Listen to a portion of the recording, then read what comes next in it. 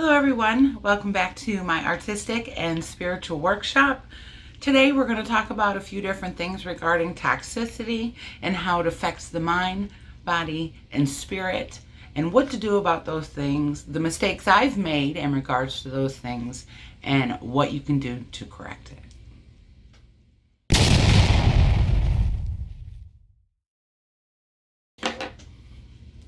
First, we're going to jump into talking about toxic habits. I myself am guilty of having toxic habits and having to correct them and do different things to make it better. I recently, maybe a couple months ago, started a brand new journey in health. Not just weight loss, but making my body stronger, correcting my core so my balance is better, and just overall taking care of my body, my sleep, the whole gamut of things. I never get more than like 3-4 hours of sleep a night. I make sure now I get about 6.5 hours. So I've corrected that bad habit. One major key factor of bad habit for me that was causing a lot of toxicity when it comes to my body was my health. The food I eat and different things of that nature, the things that I drink, were definitely having a huge impact on my health.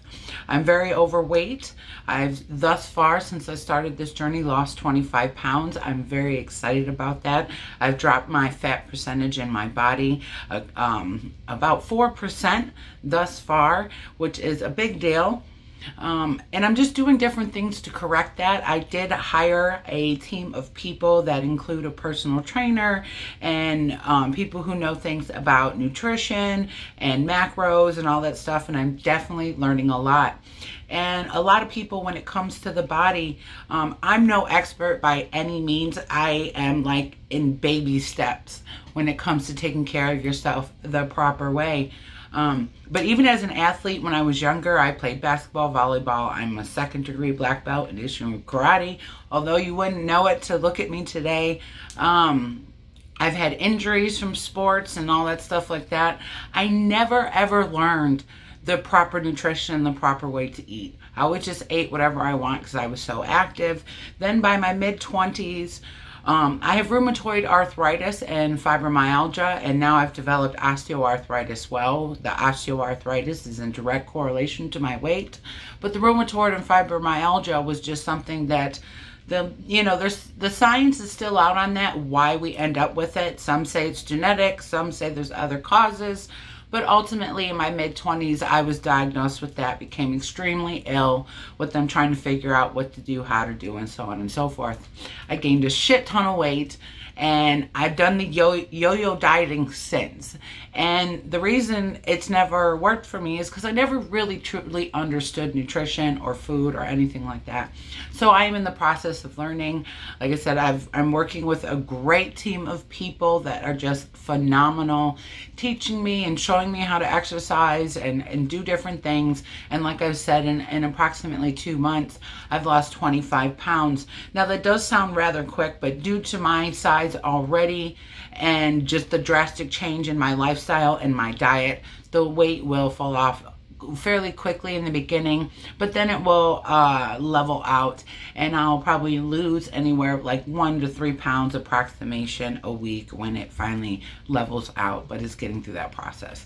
So that's one thing that I wanted to touch on in regards to taking care of the mind, body, and spirit. The body is an important key factor in those. I always take care of my mental, I always take care of my spirit, but for years now I've neglected my body, and that was definitely something I had to correct in regards to my paranormal and spiritual work, because a lot of people don't really connect those factors when it comes to doing spiritual and paranormal work, but taking care of your body is just important.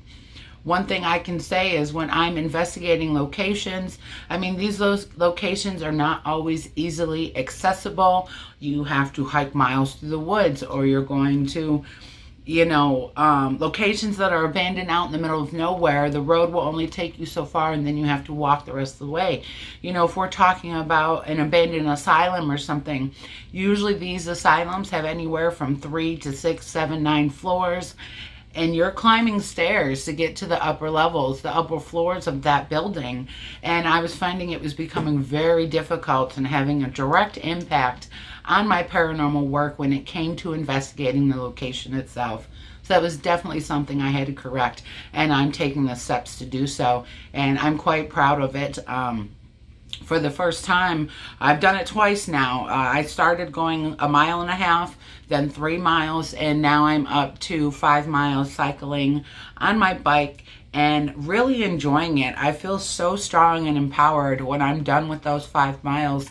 It's actually one of my favorite ways to exercise, is just getting on my bike and going. I love being outside in the sun and Mother Nature, so that's a very important key factor. So when it comes to the mind, body, and spirit, the body is an extremely important factor of those. You should definitely take care of it.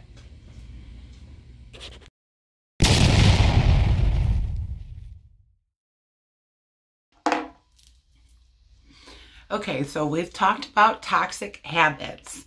Now we're going to have to talk about toxic people and toxic situations in your life and the direct correlation to having an effect on your mind and spirit when it comes to spiritual and paranormal work.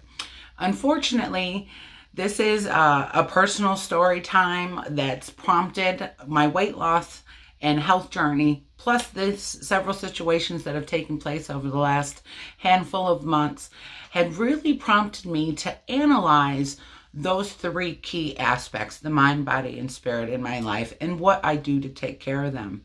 And through my ritual work, I do ritual work for others and spiritual work and paranormal work, obviously, when I'm investigating residential homes and paranormal clients that I have.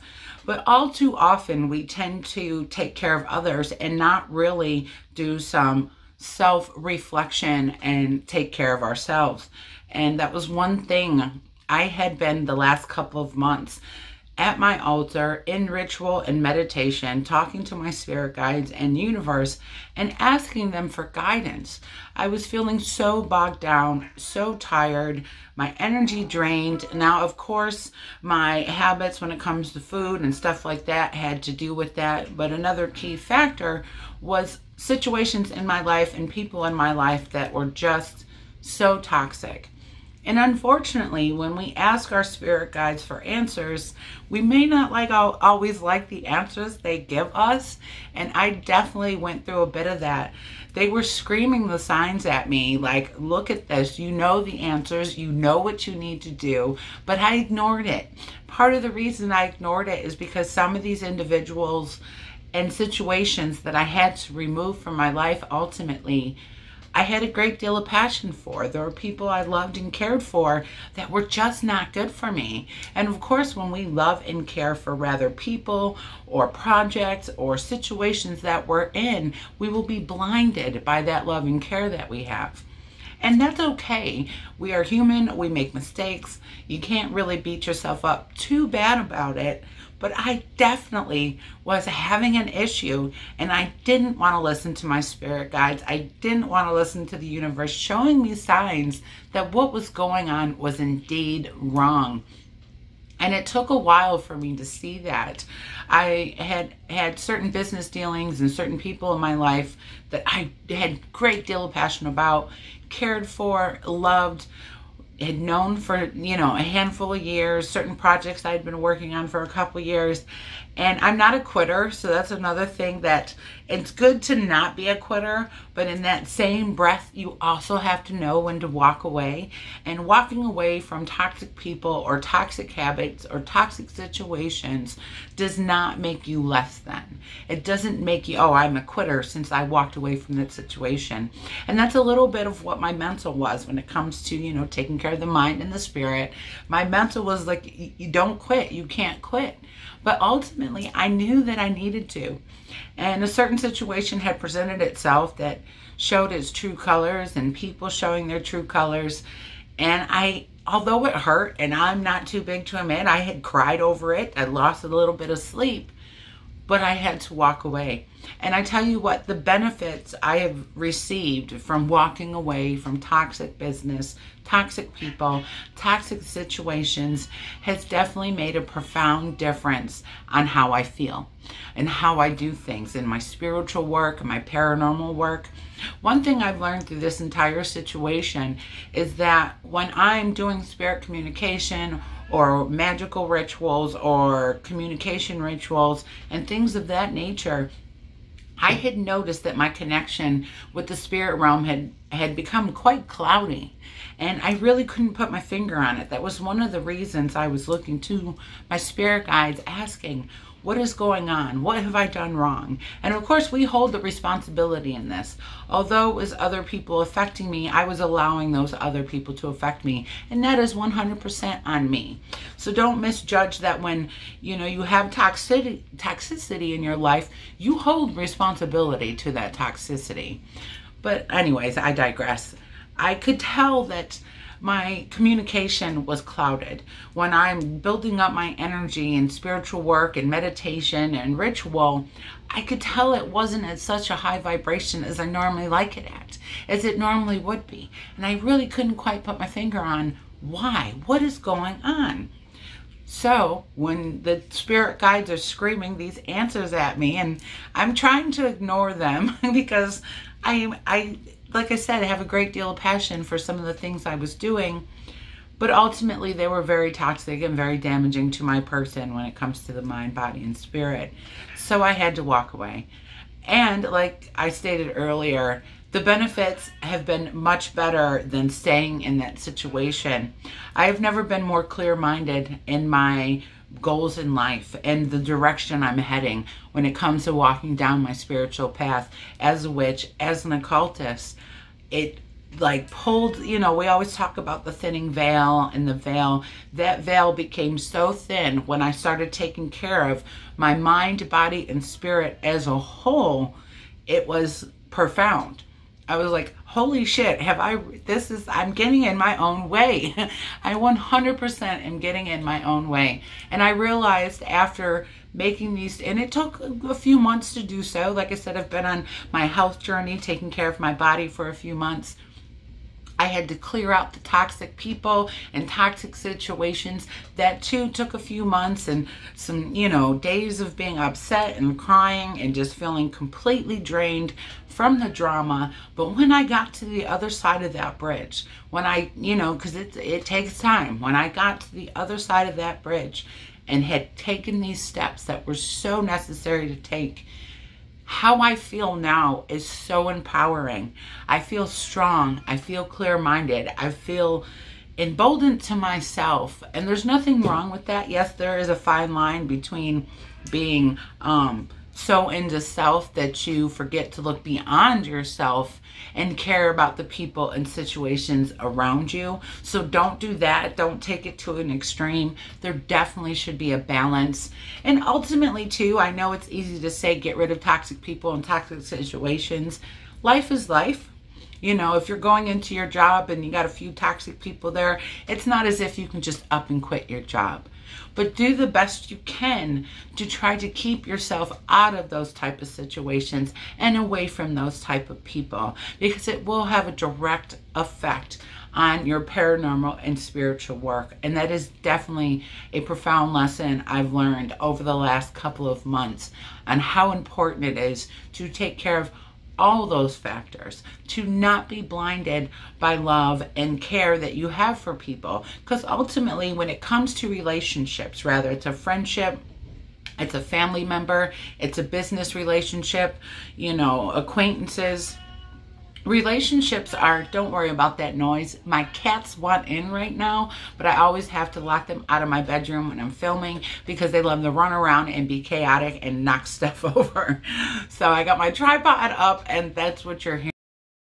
The point I was trying to make before I was interrupted by my adorable fur babies is that relationships are about mutual respect. It's definitely a two-way street.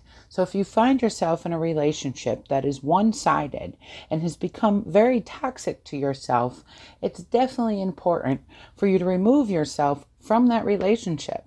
And yes, it may hurt. you may not want to take those steps because we love and care for people, and there's nothing wrong with that.